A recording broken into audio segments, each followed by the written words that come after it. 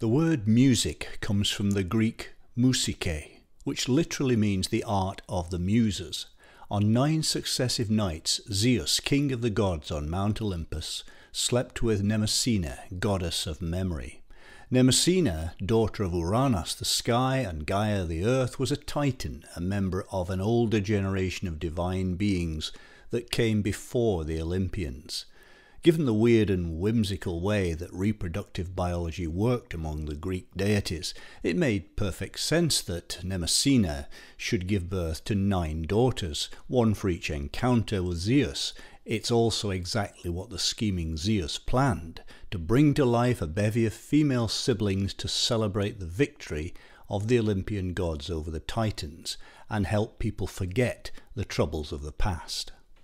Each muse was gifted with a particular talent and could provide inspiration to any mortal seeking it in that domain. Calliope, for instance, specialised in epic poetry and was the one to whom Homer turned when writing his Iliad and Odyssey. Terpsichore held sway over dance and chorus. Euterpe was the muse of choice if you were a lyrical poet or writer of songs. An expert muse was on hand even if you were a historian or an astronomer. There were no male muses, though. The ancient Greek world was heavily androcentric, so that most inventions, including mythology, were the products of men. The gender of the muses was a male choice, but one guided by the perceived close association referred to by Plato, Socrates, and others between the act of creation and childbirth. The muses were depicted as having nymph-like qualities, youth, grace, and beauty, and in fact were sometimes described as if they were water nymphs being associated with the springs at Helicon and Pieris. The point is, there was a direct connection between the artistic and intellectual fertility they could supply and their physical fertility.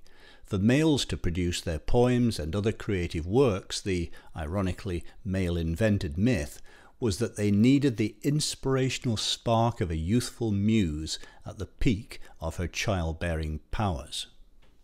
But the muses weren't merely passive, nor was femininity their chief characteristic. Above all, they were goddesses, and that meant trouble for any mortal who rubbed them the wrong way.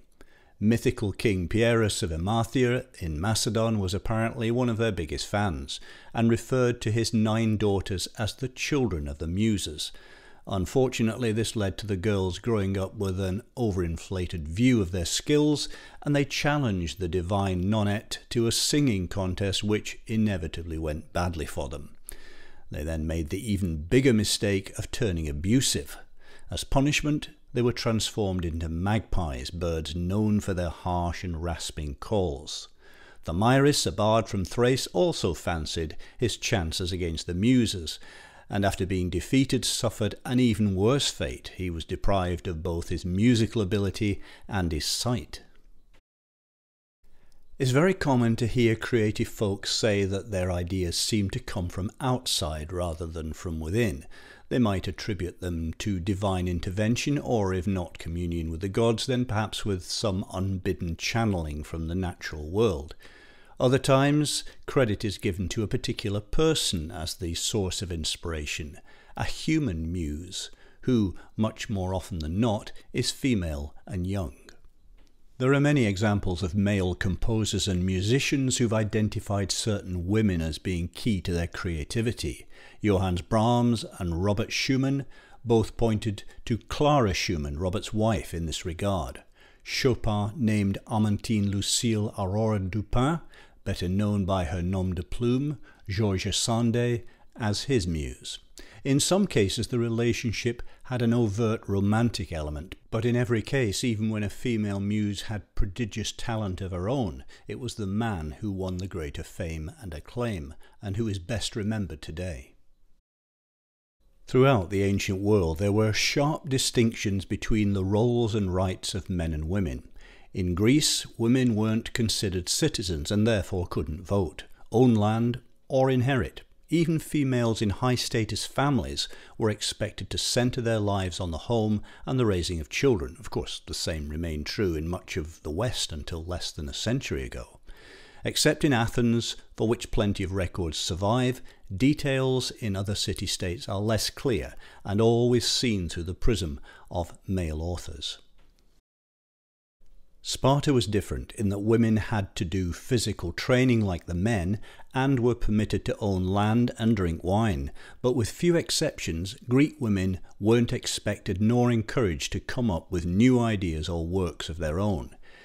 It was the male, inspired by an appropriate muse, who created and pushed the envelope of artistic and scientific endeavour. As in all places and times and all fields, women of outstanding talent and tenacity occasionally rose above the limitations of their society. Among these were the philosopher Arete of Cyrene, the physician Agnodice of Athens, the astronomer and mathematicians Hypatia, and Aspasia of Athens, a formidable intellect and the only politically significant female of ancient Greece. Aspasia opened a school in Athens to give girls a better standard of education, and her house became a popular intellectual meeting place for writers and thinkers, including Socrates. Yet her rise to a position of influence began with her accepting the role of heteria, a high-class and well-educated prostitute, before becoming the consort of statesman and general Pericles. Music was tremendously significant in Greek society. It appeared as folk music and the ballad-like recital of epic poetry, and was played in the theatre, at weddings, funerals, and religious festivals and ceremonies, and for entertainment at drinking parties or symposia. Very often music was combined with dancing or poetry. Musicae, remember, the art of the Muses, was a broader term than our music, embracing song, word, dance, and instrument playing. Again, the roles of the sexes were sharply delineated, and most of what we know about women in music comes from the writings of men and the depictions by male artists in, for example, paintings on vases and walls. In his greatest works, Republic and Laws, Plato wrote at length about the importance of music in Greek life and culture. Some of his views look pretty modern and, by the standards of his time, quite liberal towards women. He's even been referred to as a proto-feminist. An in-depth music education was essential for both boys and girls, he insisted, beginning in infancy and extending to the age of 20. He prescribed 3 years of training on the lyre, starting when the child was 13, and extensive vocal coaching. Education he regarded as being coextensive with choric song, combining vocal rhythms and modes with rhythm in bodily movements. Ultimately, for him, the purpose of music training wasn't to develop musical expertise, but to cultivate the soul. As he says in Laws, the vocal aspect reaching the soul we regarded as education in virtue, and we named it music. But Plato was far from even-handed in his musical prescriptions for boys and girls. He reflected and even amplified the notion prevalent in male-dominated Greek thinking that men and women were of fundamentally different natures and must be raised and educated accordingly. Her voice, carriage, manners and outlook become definitely feminine, suited to the capacities of her sex and expressive of its nature. In The Republic, he makes a clear distinction between the types of songs he considers suitable for men and those suitable for women. Certain modes and rhythms are characteristic of each. Male songs, he says, tend to be grand yet restrained and simple, reflecting masculine qualities, as the Greeks perceive them, of leadership and courage.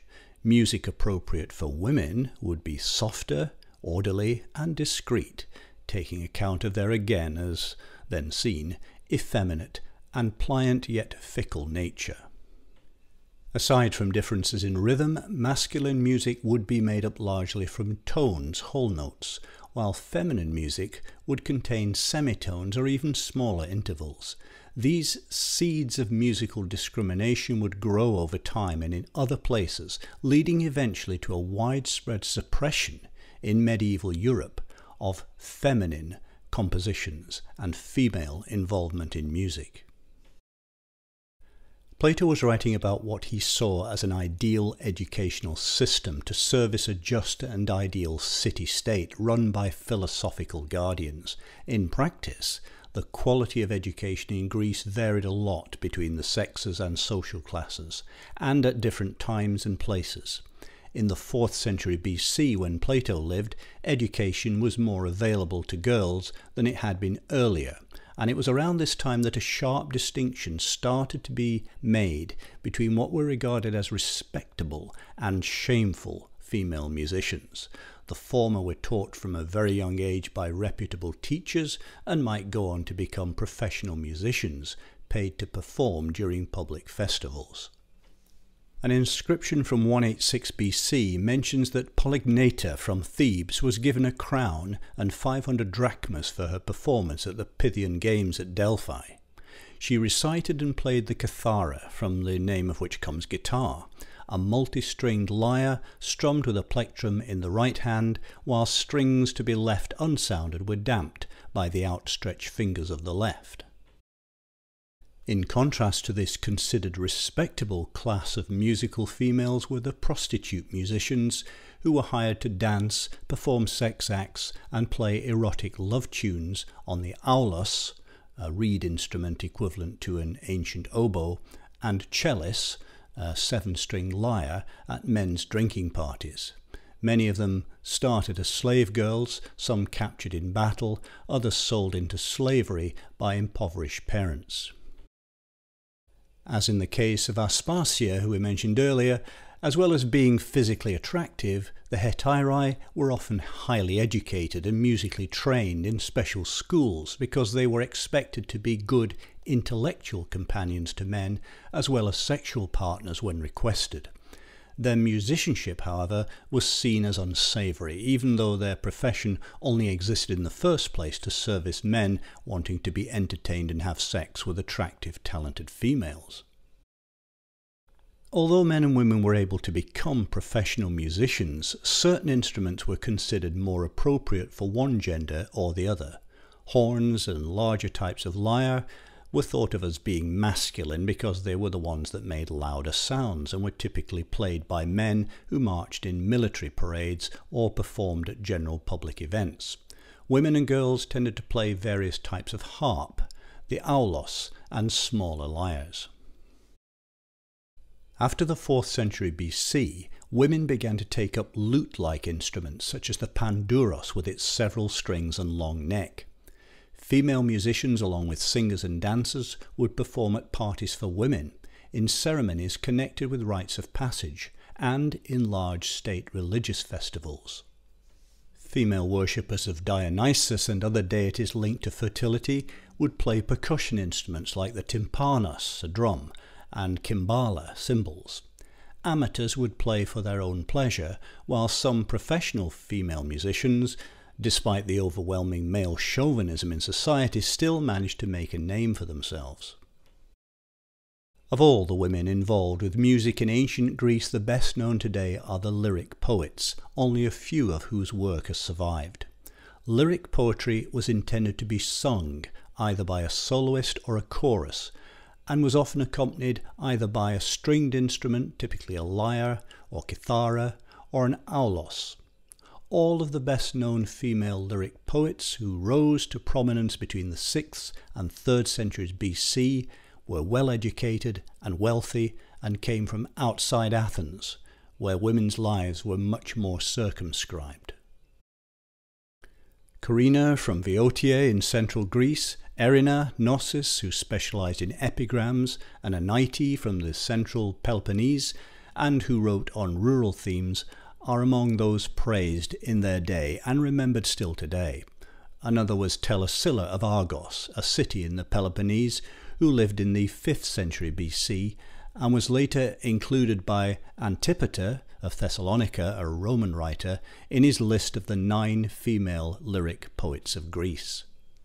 Legend has it that to find a cure for the constant ill health in her youth, she consulted an oracle, who advised her to dedicate her life to the Muses. Thereafter, she studied music and poetry, was quickly healed, and won fame for her poetic works. She's also said to have rallied the women, young men, elders, and slaves of her hometown to repel invading Spartan forces after the defending army had been beaten.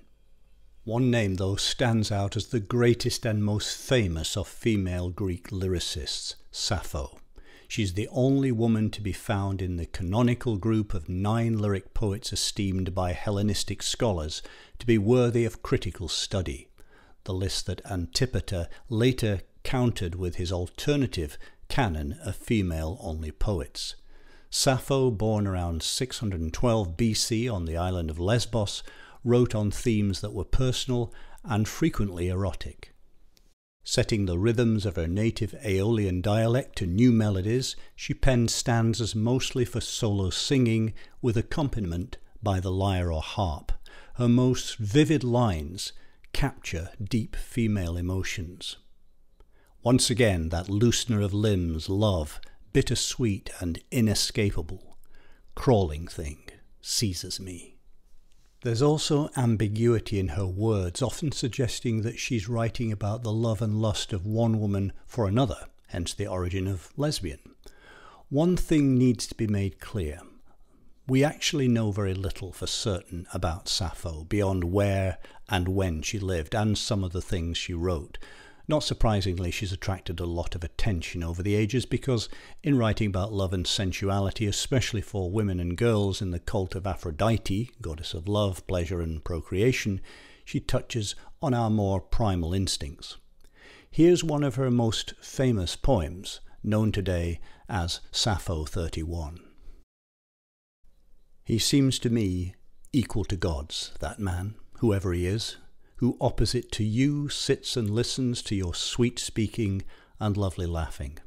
Oh, it puts the heart in my chest on wings, for when I look at you even a moment, no speaking is left in me, no tongue breaks, and thin fire is racing under skin, and in eyes no sight, and drumming fills ears, and cold sweat holds me, and shaking grips me, all greener than grass I am, and dead or almost seem to me. What a fabulous, powerful description.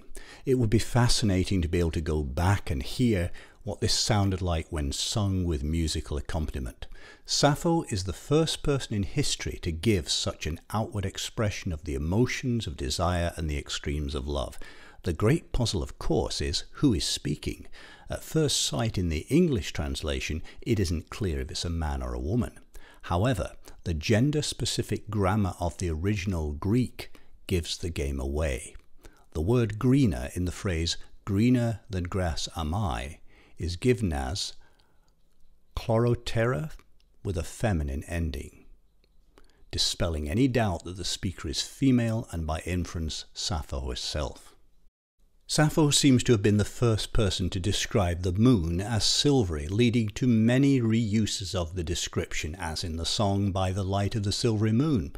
Also the association of bittersweet, indicating both pain and pleasure, with love, appears to have originated with her. In fact, many of the lyrics that we see popping up in modern songs, sung by the likes of Madonna, Katie Lang and Shania Twain, make their first appearance in lines by Sappho. Regarding Sappho's sexuality, the terms lesbian and sapphic, to mean woman for woman love and sexual desire, are very new. Ancient Greek attitudes to relations between sexes were quite different from ours. Sex and love to the Greeks were as much to do with the mind as the body, and same-sex relationships were seen as normal and educative. There were no expressions, for example, for gay or bisexual, and the boundaries between sexes were more fluid and subtle. When Sappho writes in such stirring and evocative tones, it isn't to titillate or descend into word pornography, but rather to bring the audience, typically of young women and girls, together to experience a sophisticated mix of emotions, pivoting on desire and passion, but never descending into crudity. Also, this is a world where gods and goddesses were part of everyday reality and must be appeased. Sappho organized her young female students into a cult, that worshipped Aphrodite with lyrical poetry, and many of the thoughts of yearning expressed in her works are directed at pleasing this particular deity. Some of the great men of Greece held Sappho in the highest possible regard. Plato wrote, "Some say there are 9 Muses, but how careless, look again. Sappho of Lesbos is the 10th. Solon, the Athenian statesman and himself a poet, heard his nephew sing a song by Sappho at a drinking party and asked the young man to teach it to him. When someone asked him why he was so eager to learn it, he replied, 'So once I learn it, I may die.'" In Sappho we find a woman who transcends her time and the limitations placed on her and her sex by a patriarchal society. Not only does she rival in skill the greatest male lyric poets of her age, but by virtue of the insights only her gender can provide, goes beyond that of which any man is capable. Throughout history, there will always be such women, but already, more than 2,500 years ago, the barriers to female progress in music are plain to see, and many will remain in place over centuries to come. The idea that the woman exists to support the man, to look after his home and children, so that he can be the doer, the explorer of new ideas, the creator, would persist. Even the woman or the goddess who is a muse is not a musician, not the one who brings the music to fruition and wins praise for doing so, but is merely the facilitator. Worse, if the music associated with women were seen as having qualities inferior or even subversive to those of masculine music, then it might be suppressed, and women as composers and musicians to be taken seriously might be erased from view.